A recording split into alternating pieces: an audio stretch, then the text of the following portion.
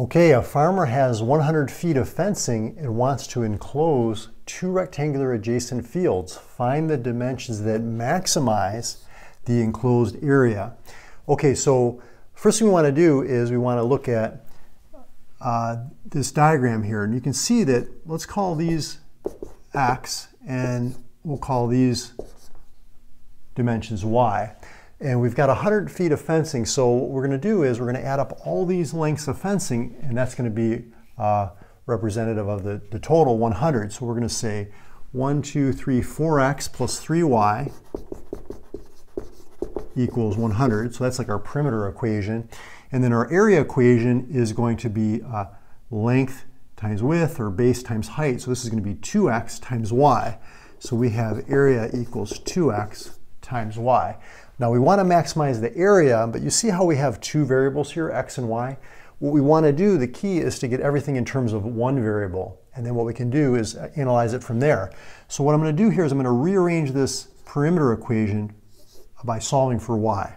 So to do that, let's subtract 4x from both sides. So we have 3y equals negative 4x plus 100. And let's divide everything by 3. So that gives us y equals negative 4/3 x plus 100 divided by 3. So now we know what y equals. We can then substitute or put that in place of y here. So let's go ahead and do that. So area equals 2x, negative 4/3 x plus 100 over 3. And now what we're going to do is we're going to distribute the 2x. And let's see what that gives us. So it's negative 8/3 x squared plus 200 over 3x. Now, what you can see is we have the area in terms of x. And you notice that this a value, this quantity in front of the x squared term, is negative. That tells us this is a parabola that's opening downward. So if we were to graph this, and you can do this on your graphing calculator or by hand if you want, it's going to look something like this. So here's your area in terms of x. So you can see we're looking for this point here that's going to maximize the area. Notice that's the vertex of this quadratic, the vertex of this parabola. And remember, to find the vertex, we use this formula negative b over 2a.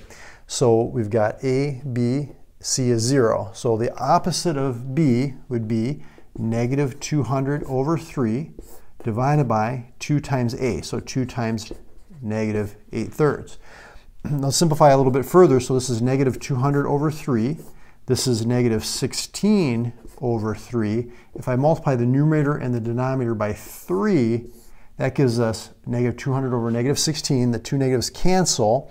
And if we reduce that down, that comes out to, let's see, 8 goes in here twice, and 8 goes in here 25 times. So it's 25 over 2. So that means when x is 12.5, that's going to maximize our area. But let's find out what the other dimension is, y. And I'm going to do that by putting this back in for x here. So we have y equals negative 4/3 times 25 over 2 plus 100 over 3. So this comes out to negative 100 over 6. This, if I multiply the top and bottom by 2, is 200 over 6, which when we add those together gives us 100 over 6, or you could reduce that to 50 over 3.